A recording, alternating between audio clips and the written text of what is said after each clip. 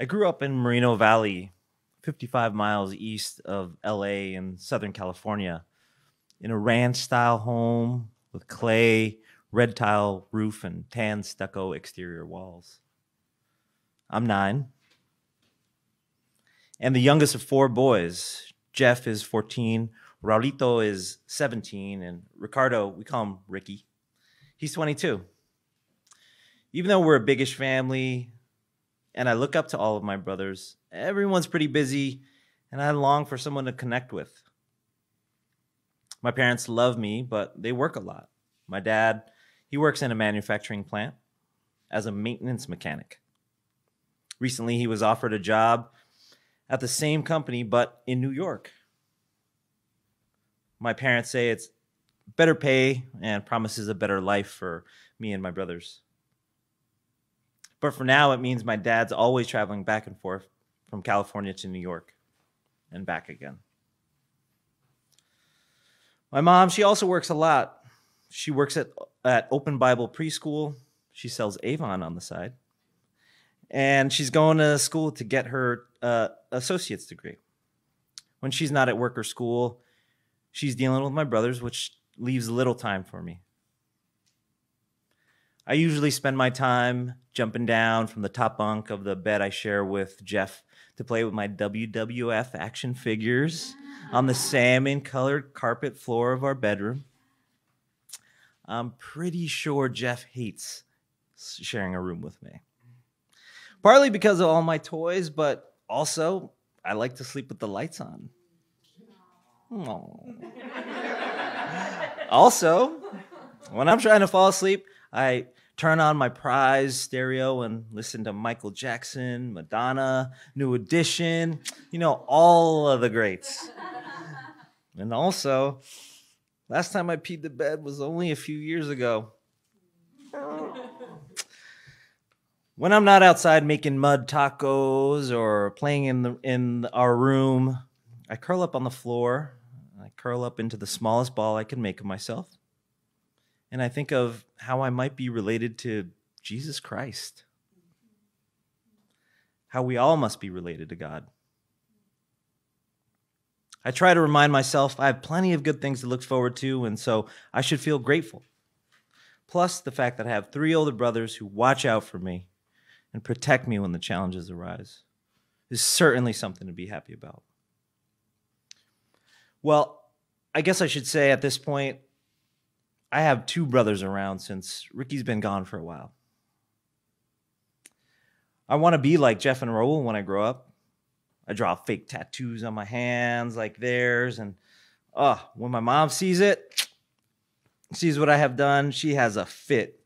She says, "Quítate ese porquería," and immediately takes off her sandals, which in a Latino household, yes, you know it. In a Latino household, we affectionately refer to that as the chancla. As for my oldest brother, it feels like only a few days ago Ricky was babysitting me and taking me with him to see his friends, but he's been away for over a year now, maybe more. And deep inside, I'm missing him. I can't tell you where Ricky is. There's a code of the streets that lives inside of our home. We don't talk about those things. We don't rat each other out, and my family's just not the type of talk about your problems or your feelings kind of family. My family's more like the kind that says, "Mijo, don't worry so much about everything. Just find something that makes you happy." I try ignoring the challenges and finding things to make me happy, like last year after Mom slapped Ricky across the face and kicked him out of our house. They signed me up for kickboxing. Cool! Or when my brother Raul got into some kind of trouble, I got to spend all of winter break in Bakersfield with my friend Sean and his Mormon family. Cool! As a result of that stifling your feelings approach, I process a lot in my dreams. On this particular night, I'm having one of my recurring dreams. I dream I'm lying in the top bunk, and suddenly I'm running down a hallway trying to get away from some human-like monster Who is this monster? What does it want from me? And why am I afraid of it? Is this some type of symbolic representation of the forces that came for Ricky, and now they're coming for me? I'm in the midst of having this dream again when it's abruptly cut short. I wake up in a haze. Everything is a blur. I don't even know if Jeff is in our room. I can't make out the color of our carpet. I don't see my WWF wrestling action figures on the floor. I don't know if the nightlight or the stereo is on. I only start to gather my wits about me when Jeff appears out of nowhere and gently tells me to be quiet. It's in a surprisingly soft and caring way that he says, shh. It's almost as if he's consoling me. That gentle shh from my brother is all I can hold on to. I don't know when my parents left for work, but I notice they're gone. It's as if I'm still in the dream, fragmented reality into bits and pieces. I look up from my 9-year-old's perspective. There seems to be hundreds of cops running through our home. I don't remember walking down the hall. Did my little body get lifted up out of bed and carried to the living room? Is that why my side feels slightly achy? I don't remember the moment that Raul got pushed up against the wall. But I see him there with a cop yelling at him. It's loud. But I can't understand any of what is being said. I don't remember when they put the handcuffs on my wrists. I can only recall one police officer telling another, "Take the cuffs off of that kid."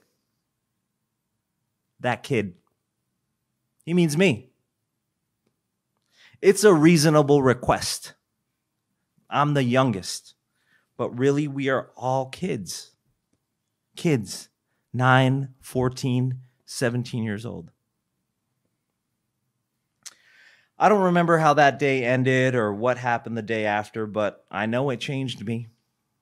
I know many people would look at my brothers and find their situation less than desirable, but I wasn't one of them.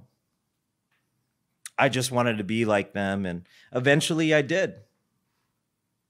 End up using drugs, drinking, lots, having a few of my own run-ins with the police. However, my family's decision to leave that booming town 55 miles east of LA in that neighborhood where we were one of 17 homes to be raided that day. That would be the choice that would not only change my life, but potentially save it.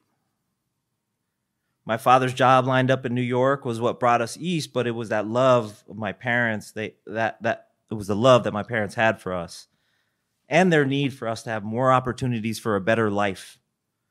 That was the ultimate determining factor.